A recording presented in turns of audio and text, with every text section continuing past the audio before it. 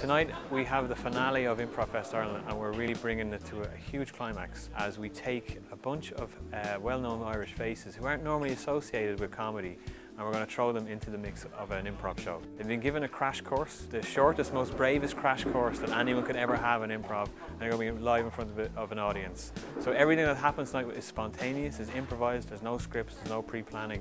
And it's going to be amazing. The crack we had on stage has just been phenomenal, and the buzz in the room.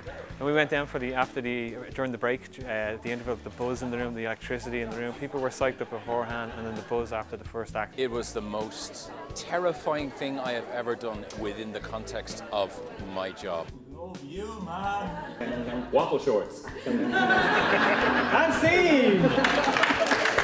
That was the best thing I've ever done in my life. No joke. Even giving birth won't be as good as that. Once they got the first laugh, that was it. They were addicts. They just wanted more and more. But once we got on, everyone was so supportive. There was like an amazing energy tonight. I know that sounds a bit arsey, but there was an amazing energy tonight. Very, very professional in that field. Thank you very much. Now, the first thing about shaving a sheep. I feel really good. I actually feel very zen. I feel very calm. I feel like, you know what, it's more stuff you do like this that pushes you completely outside of your comfort zone and allows you to kind of face your fears, surely is a good thing. Away.